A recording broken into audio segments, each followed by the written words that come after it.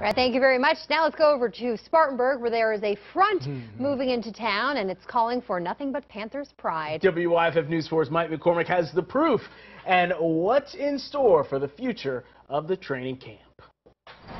From businesses to a hospital, the Beacon to a bank. Go Cam. Spartanburg is a hub for a major case of Panthers pride. They're helping Spartanburg. Amy Harper, Nicole Buchanan, and the rest of the team at Carolina Alliance Bank used Casual Friday to show some serious spirit, jewelry included. We consider ourselves a very true community bank, and we love it when people like the Panthers can come and be a part of our community. The team is banking on the best facilities around, and Wofford College spent the day making that happen. Great energy. People are excited. I mean, they came off a great year last year. The camp's been on this campus for 20 years. Hard to believe. It seems like yesterday was year one. Richard Johnson, director of athletics, says this is the last year in their contract with the team. We're down to 11 teams in the NFL out of 32 that train off-site. So we're going to do everything we can to help Spartanburg keep a piece of this franchise. He says the discussion will be ongoing. Probably just be an extension at least for a year and keep talking about that. So the more fans at this year's camp, the better. I hope Spartanburg doesn't take this for granted because we're very fortunate to have it.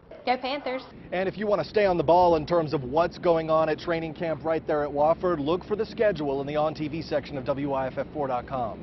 Mike McCormick, WYFF News 4 in Spartanburg.